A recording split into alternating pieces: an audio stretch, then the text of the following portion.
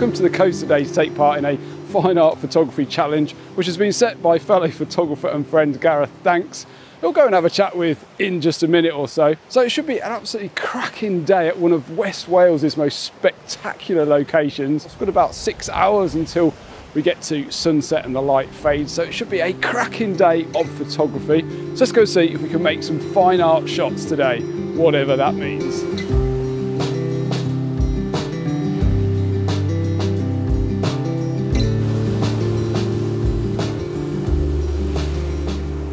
So I've been searching this wonderful area for a while now, and I've got a few ideas for some shots already, but I think as a whole, landscape photography kind of overlaps into fine art photography quite a lot, doesn't it? And it kind of got me thinking, what the heck is fine art photography anyway? So for what it's worth, here's my interpretation of fine art photography, which I guess is subjective. Anyway, here goes.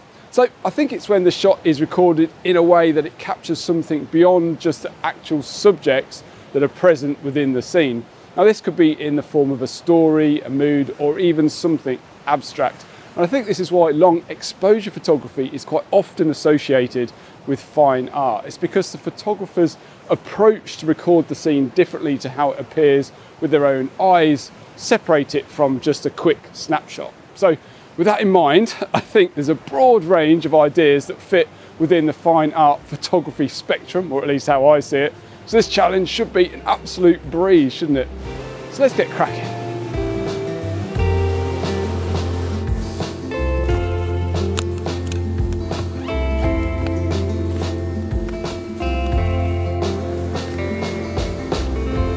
So I thought I'd start off with a really simple one. This place is really chaotic. There's so much going on here. So I thought it'd be great to start off with a really super simple composition with fine art in mind. So I've got this pink piece of granite here sitting on this slate, which I think, you know, is quite nice in terms of its contrast. The two stand out together, which is cool.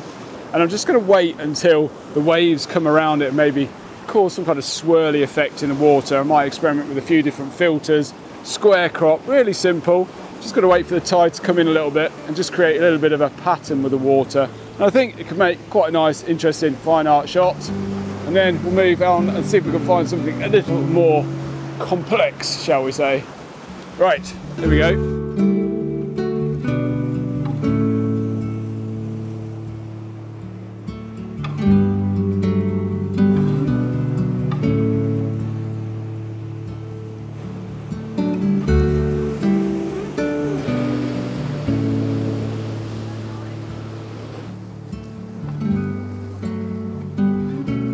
We've got to make a speedy retreat.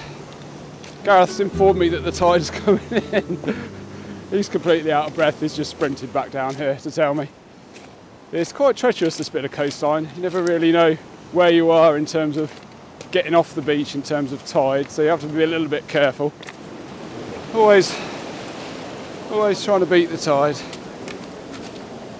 I'm very pleased that Gareth come and got me in the end. Otherwise, I'd have been getting wet legs for sure, at least. So yeah, I framed this shot up here. Now, actually, we're confined to this very small area now, which is not ideal.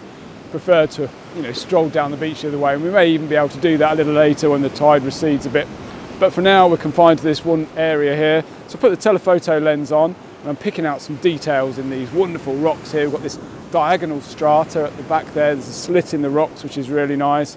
Got the 10-stop filter on, which has allowed me to get about a 10-second exposure, just smoothing all that water out, which is cool. Working with what we've got, which is all you can do. These conditions are really dull right now, so trying to include the sky is kind of pointless. That's why I'm really focusing in on details as opposed to the wider scene right now. 10 seconds, f13, ISO 125, 10-stop filter.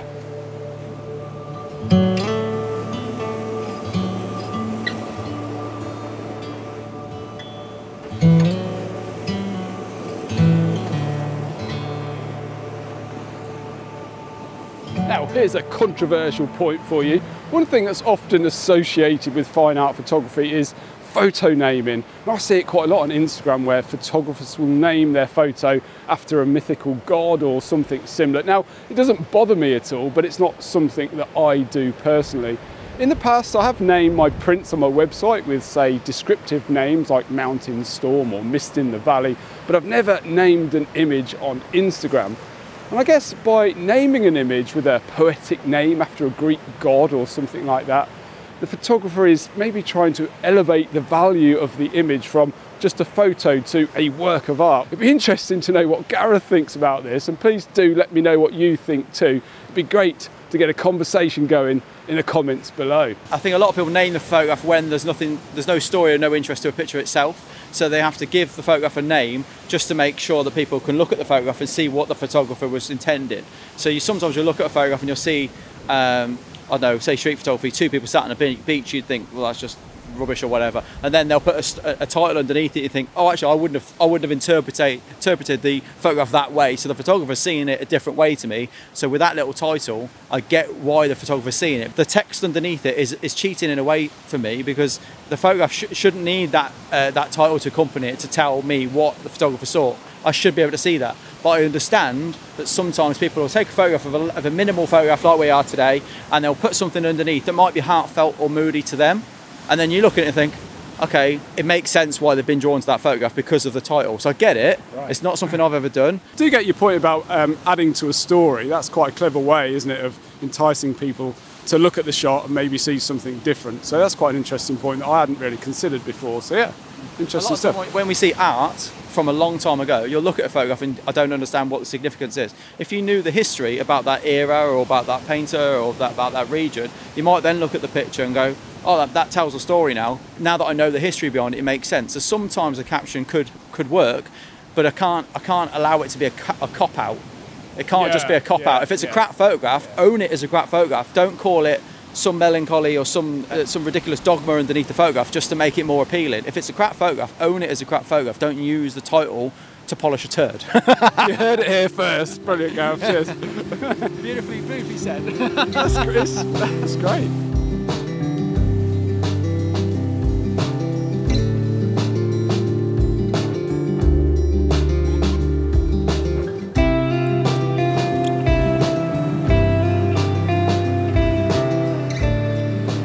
So we're getting a glimmer of light on the horizon, so we may even get a sunset, fingers crossed. But I've set up here for this very minimalist looking shot of this single rock, and that's basically my focal point, my subject for the scene. So it's very minimalist, and that's often associated with fine art photography, isn't it? And basically what I'm doing, I've got the 3-stop filter on the front, and that's allowing me to get a 1-second exposure, and I'm just waiting for the waves to crash over the rock. And then as they recede, they're creating these wonderful patterns in these stony, shingly area of this sandy bay, which is really nice. Super simple. It doesn't get any simpler than this, to be honest. But I think it's quite a nice looking shot. I love the tones in the water and this moody sky we've got in the background. So here's one coming now. Let's go ahead and grab this shot. It's just about waiting for the right time as the waves recede. They create all these lovely little dancey kind of squiggly patterns in the white water, which looks really nice. Fingers crossed, we may get a sunset. It's looking quite nice over there. You never know.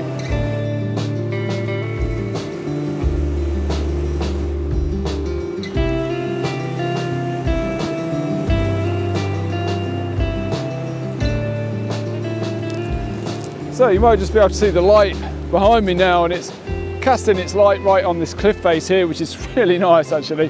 A really interesting composition actually I've got here. Some wonderful geology, this boulder leaning against the left hand side, some vertical strata with some very, very strong patterns in it. Got these dark seams amongst this iron ore, which look really cool.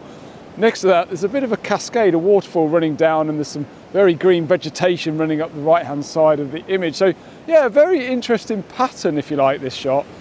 The very, very grey, light coloured pebbles at the bottom running through the image. So yeah, something very, very different, I think, from the rest of the images I've taken today. F11, I'm keeping my eye on the light because I really would like to get a shot back towards the light if possible. ISO 125. There we go.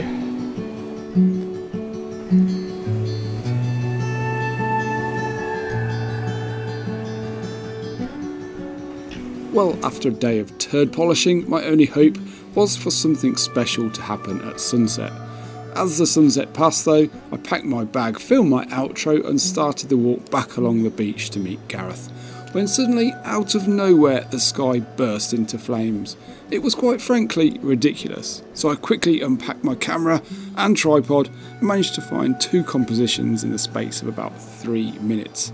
Sadly, I didn't have time to film it, but here are my 2 photos, which made the trip.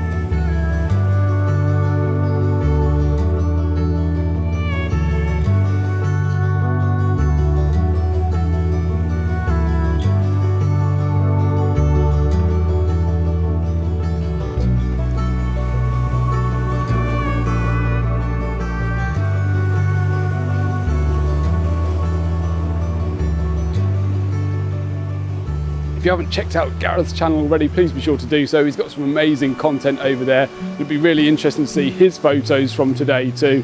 His are probably way better than mine, so it'll be interesting to see what they look like. I'll leave the link to his channel down in the description. The video up here will take you to another landscape photography video that you may find interesting. And if you enjoyed this video, please be sure to give it a like, because that really does help me out. Subscribe if you'd like to see more content. And if you fancy supporting me further, then please do check out my photography scene. It helps to keep this channel going. Anyway, until next week, take care, and I'll see you all soon.